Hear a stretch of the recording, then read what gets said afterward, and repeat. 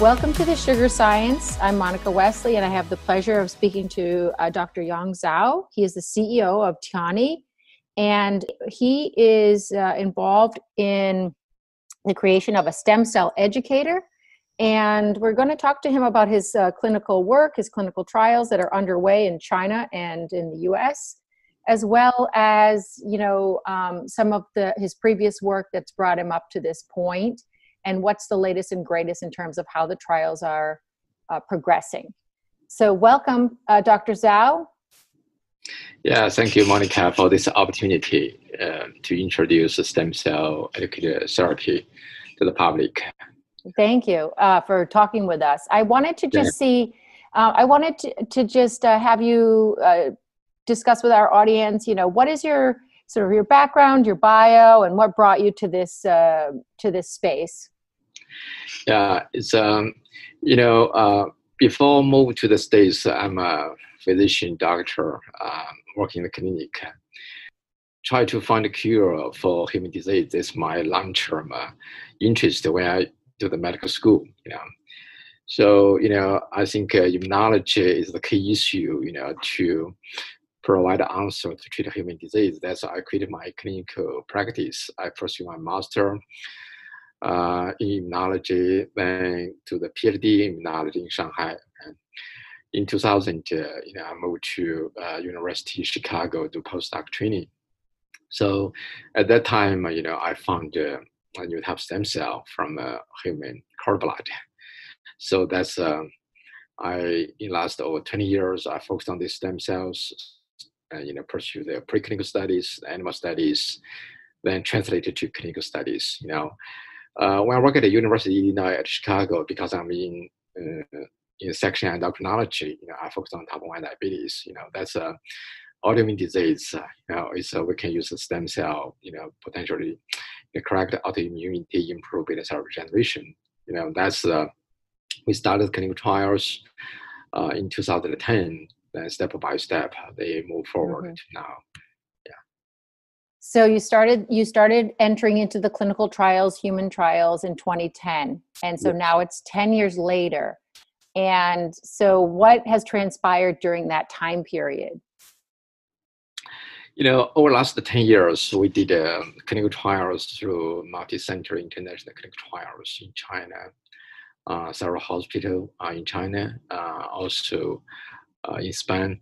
A couple years ago, I moved my lab to New Jersey in the Hackensack Medical Center. We set up our clinical trials in the United States. We got FDA approval. So, over the last 10 years, the multi-center clinical trials demonstrate the stem cell therapy, the safety, also the clinical efficacy to correct autoimmunity and improve beta cell regeneration. And can you describe this technology, or actually the stem cell educator itself? What is it? How large is it? What is it? How is it set up? And how does it work? The stem cell educator therapy is a unique technology. We patented this. It's used. Let me show you here. It's we have the device. This is the stem cell device, which is class 1 medical device. We got FDA approval for this. And the stem cells from cord blood, they grow inside the device on each layers. Okay. When we do the clinical treatment, we use the first machine that isolated the patient immune cells from peripheral blood. Okay. Then we transfer into the device. The stem cell can directly correct with the patient immune cells and correct their functional defects. Then after the treatment, the stem cell treated the patient's own cell return to the patient blood. The stem cell stay in the device, not transplant into the device. Yes. Only stem cell treated the patient's own cell return to the blood. So that's this technology is very safe. It's an autologous product. So how much? So then we're talking about the newest trial is looking at children. So you have to, is it almost like the patient undergoes, almost like a dialysis sort of treatment? How long does that treatment last? And how much blood, flows through the stem cell educators, things like that? Yeah, basically the principle like dialysis. Okay, the patient just stay down there, use a needle, just draw the blood, isolate the blood from a peripheral. Okay, so each process, because this continue process, each set is only just 1 cup of blood, 125 ml blood, small volume blood. Okay, the machine that can spin down the immune cells, then automatically return the red cells or plasma. Only isolate the immune cells because that's the issue inside these white blood cells. Okay, so we can isolate these immune cells, transfer into the device. Okay, the whole procedure, take about for our first part is around 5-6 hours, depends the person. Okay, use the closed loop system. The whole procedure take about 8 to 9 hours. Okay, so based on the procedure, stem cell educator therapy has a two approach. One is we call closed loop system.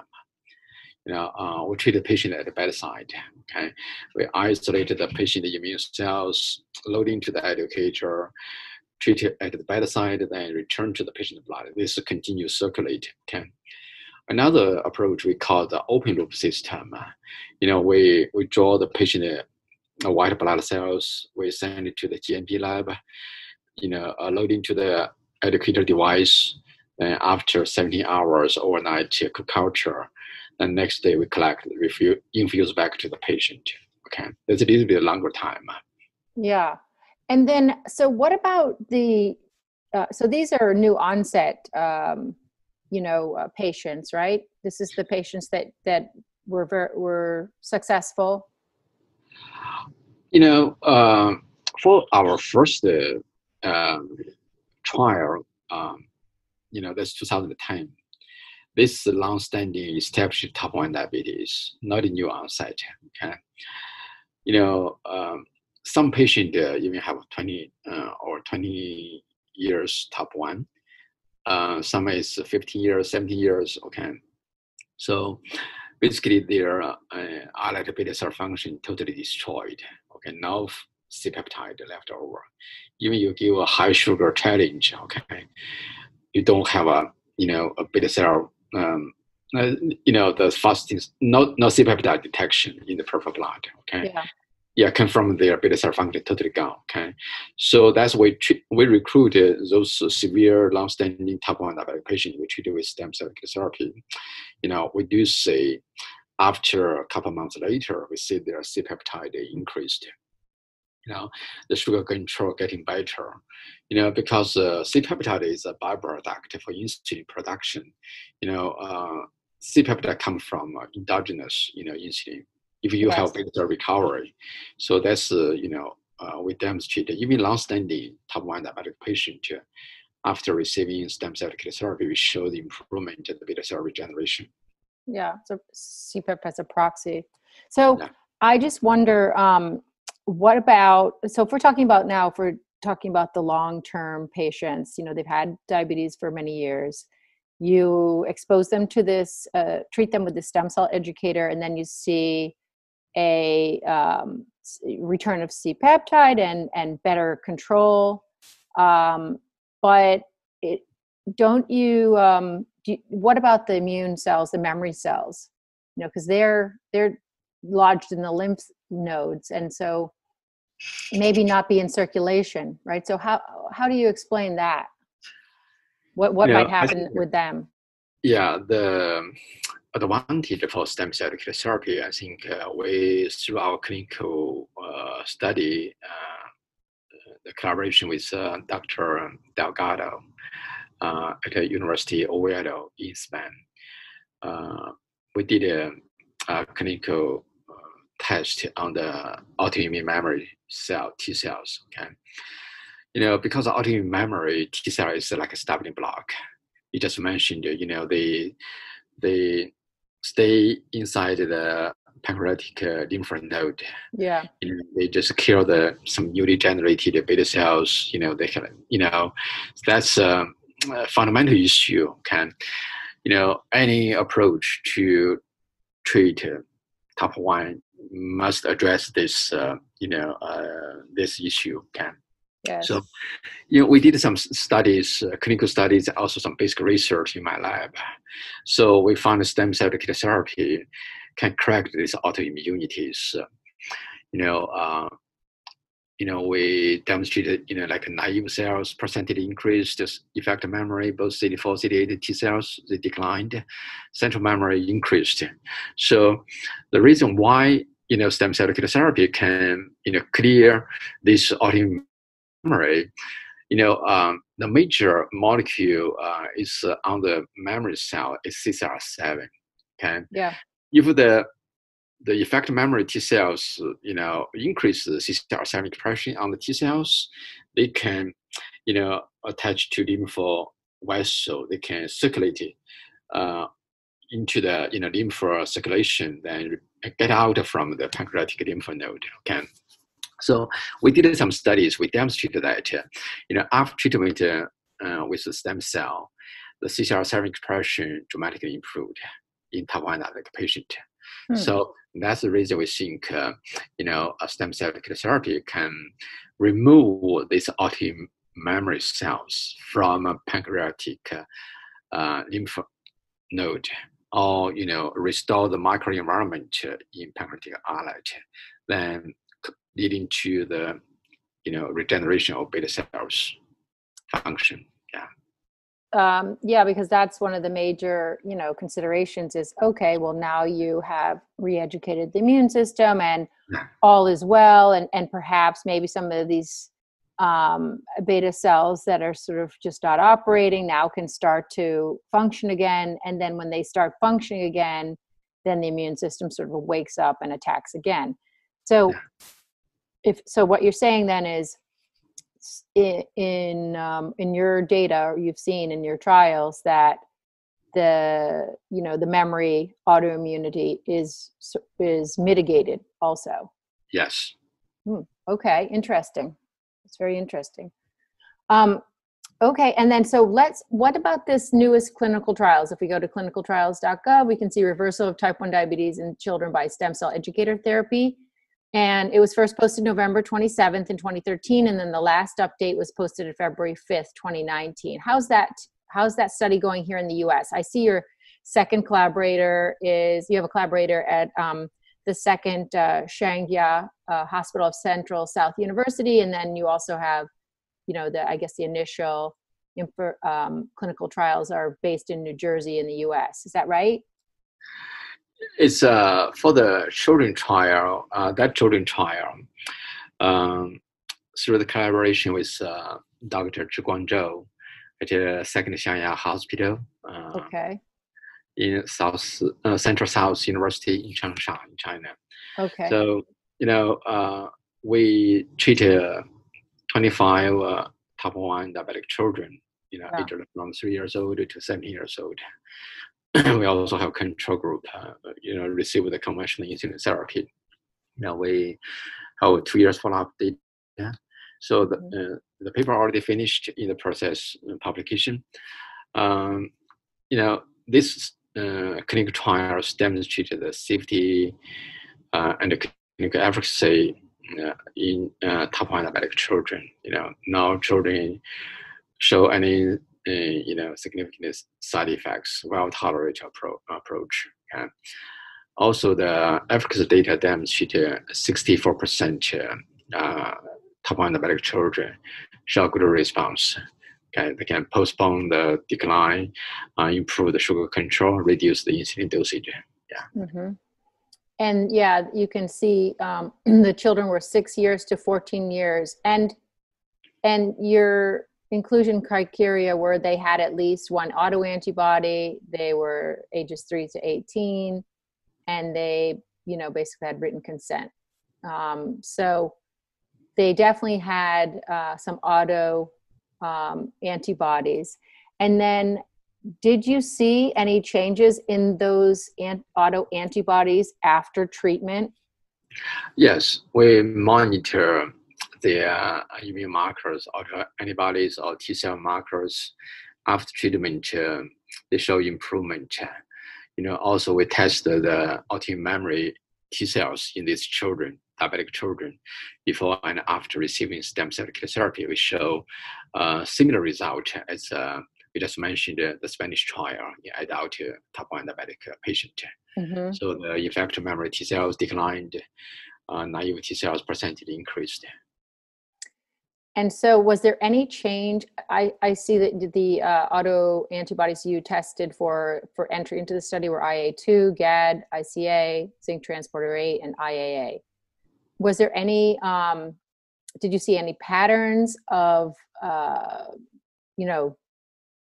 that's different autoantibodies were more affected by the stem cell educator, or was it just all of them across the board declined in titer, or just gone totally? That's a good question. We analyze the data. In different patients have a different antibodies. Some have the single antibody, some have two, some have three. We analyze data. We show some interesting, data show, some patient with like I2 or zinc show good response. Because it's a small,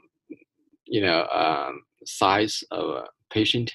So we are going to expand the trial, so, further explore this phenomena, what type of antibody positive group has a good response, we're going to further explore this. Yeah. Yeah, because it's becoming more clear, it's pretty accepted now that type 1 diabetes is a heterogeneous Yes. disease in nature. And I think, and there's many ways for an individual to get type 1 diabetes. So yeah, I think that'd be important to look at exactly which autoantibodies either, decrease in titer or disappear altogether. It'd be really interesting. Yeah. Okay. And so then so this study, this was a 7-year study. Is that right? There's 2 years follow-up studies. Okay. So yeah, it's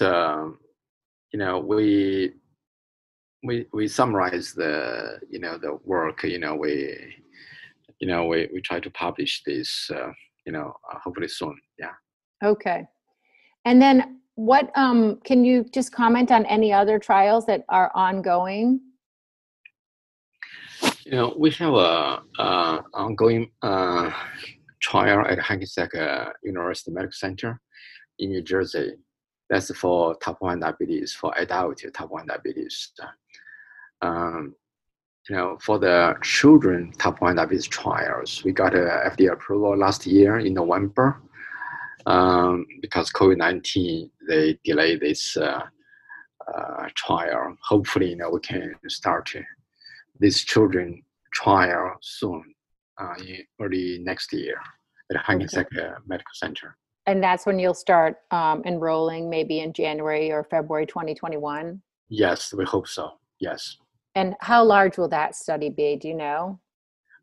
That's the way, I recruit this 25 treated group and the 25 control group.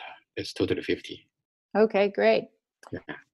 And then I guess sort of, can you put your work that you've done and what you've seen to date in the clinic and in the lab in context of, the current body of work around the impact of stem cells on the autoimmunity found in type 1 diabetes? Over the last 10 years, through multi-center international clinical trials, we demonstrated stem cell educator therapy. That's for sure.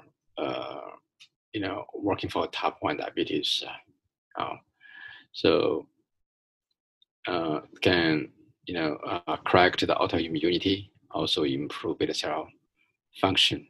Okay. we learned this: the sooner to get the stem cell educator therapy to correct the autoimmunity, the better chance to get for recovery.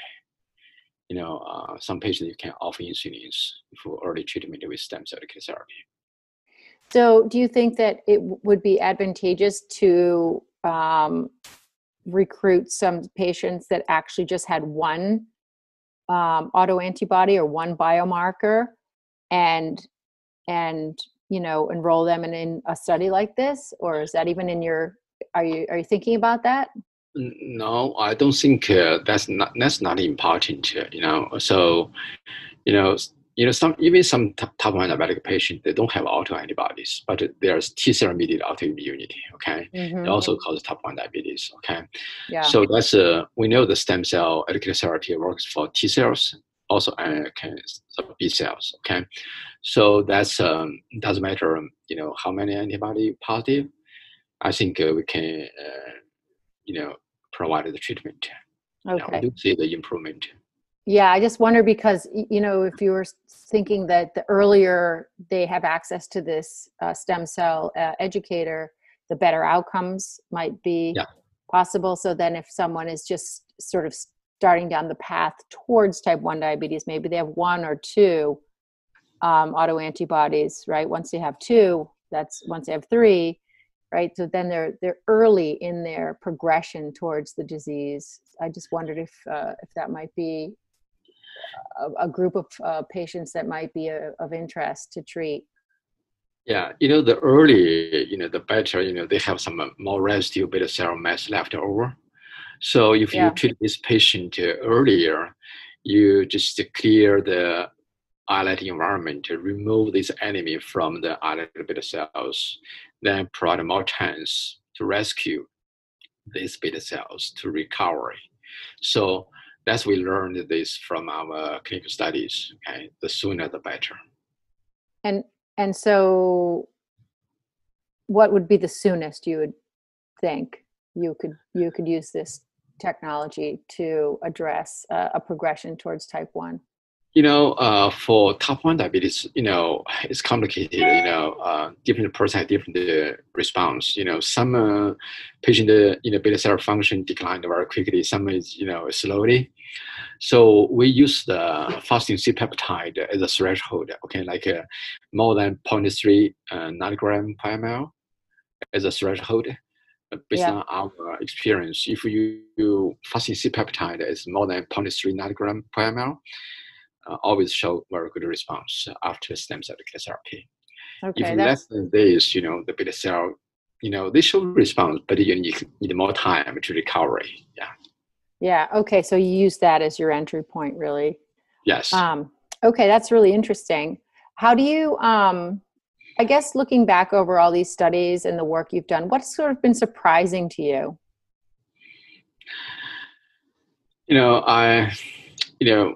Through the clinical studies and the basic research, I learn a lot. I appreciate all the patient, our clinical team, and the doctors and nurses. They collaborate, they support. Okay. We work together. We found some very interesting, unexpected phenomena. Okay. First, we know from children trial, we see a low percentage of children at a young age, like 10 years old or even less than 10 years old, they don't show good response to stem cell therapy. They are beta cell function decline very quickly. We don't know the reason why. Potentially these children, their immune system not mature. Okay, because most for our human, most immune system, they matured, after 13 or 14. Okay. Yes. So for young children, maybe their immune system not mature yet. So at that stage, receiving stem cell therapy may be not good timing. So we don't know yet. So that's we needed to do more research, figure out the mechanism, how to improve the clinical efficacy in these younger children, like 7 years old, 3 years old. Yeah, trying to establish the window of opportunity. Yes, that's one thing. Another thing, I think we learned this from clinical trials. Different population have different beta cell regeneration potential. Yes. We try to improve,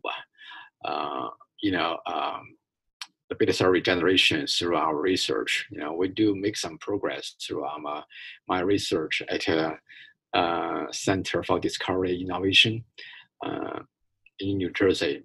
So we make some progress. We find that use the mitochondria can reprogram the beta cells, improve beta cell regeneration. So that's we want to explore this, in the future clinical study. That's very interesting. Yeah. And when you mean the mitochondria can reprogram the beta cell, do you mean like turn it back on if it's sort of a quiescent, if it's under attack by by autoimmune in the context of autoimmunity, if the beta cell maybe sort of just goes quiet while the immune cells are around, are you saying that if you remove that immune insult, then maybe the mitochondria can help turn it back on? Yes. Mitochondria is more powerful than the traditional concept, okay? So it's not only the powerhouse, okay? In the last couple of years, my lab did some research. We found the mitochondria itself, okay, has immune modulation potential, okay? They can suppress T cells, okay? We already demonstrated that, okay? Mitochondria also can release into the peripheral blood, okay? They can circulate in the human blood, okay? This universal phenomena, we demonstrated this in human blood, in cord blood, even in some mammal like a cow or horse blood, the circulating in the blood, okay?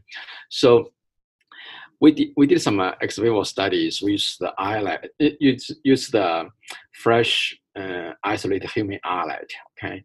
We treated with the mitochondria from platelets, okay? So the mitochondria can uptake by the beta cells, okay? They can stimulate the beta cell proliferation, okay? So we also, through the histology studies, it's the pancreatic slides from a diabetic patient. We compare with healthy donors. We found, the platelets can migrate to the islet, potentially release mitochondria, can stimulate the beta cell regeneration. This may be happening in the honeymoon stage. At the initially, when patient diagnosed this show the compensation. Okay, if this compensation lost, okay, maybe they can get worse. Okay, that's fascinating. How do you hypothesize or even see in the lab how the mitochondria are getting taken up by the beta cells? Are they just endocytosed or some other way? No, they have some molecule. Mitochondria express a lot of the surface molecule, the adherent molecules, like a fibronectin. Okay, so they can. We use some technique. We can label this mitochondria. We're tracking them. They can, we do the transfer experiment. They can, this mitochondria can pass through the membrane. Okay, they can uptake by the islet beta cells. Okay, through the some surface molecule, the interaction, they can not randomly uptake. There's some molecule mechanisms involved in this process. Yeah, so it's specific.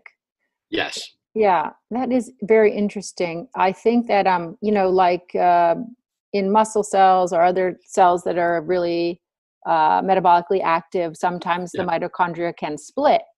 Yeah. And then there's more, right, in that cell type to help with increased metabolic need. But the idea of mitochondria that are sort of, introduced to be taken up and provide sort of almost like a metabolic rescue is really interesting. I'll have to look for that paper. Where can I find that paper? Yeah, I can send you the paper. Recently we found this, for islet work, I just mentioned that we published in Stem Cell Translational Medicine a couple years ago. Recently my postdoc, Haibo Yu, he did another amazing studies. We can use this mitochondria from platelets, can reprogram the peripheral blood insulin producing cells. We call PBIPC. This can make insulin. Okay, they can reprogram this cell turn to pluripotent stem cell. They can give rise to neuronal cells, hematopoietic stem cells, also like retinal pigment epithelial cells for the eye, blindness. Okay, so really pluripotential. So, we did some studies, very interesting, paper. So we demonstrated the mitochondria can enter into the cell, it can penetrate the nuclear membrane, go into the cell, the nuclear, reprogram the cell. Okay, that's really interesting. I'll definitely highlight that paper along with this podcast because I'm sure people are really curious to learn more. Thank you. I just wonder, if you have, are you taking postdocs or graduate students at this time? If young scientists are interested in learning more about your work, can they contact you via email and discuss it? Or what's the, are you open to that, I guess? Yes, definitely. I'm open, I'm like to work with the young scientists, discuss, some issues, work together. I have a lab at Center for Discovery Innovation in New Jersey. I have a postdoc or PhD students can work in my lab. So, we try to improve, the clinical efficacy of stem cell educator therapy through our research. Well, that sounds great. And if any of our audience is very interested, we'll provide your email and you can reach out to Dr. Zhao and speak to him at length about some of the protocols or techniques or even, ideas you may have. So thank you again, Dr. Zhao, for speaking with us today. I so appreciate it. It's fascinating work, and we'll definitely be looking forward to seeing what your newest trials discover. And nice to talk to you. Thank you.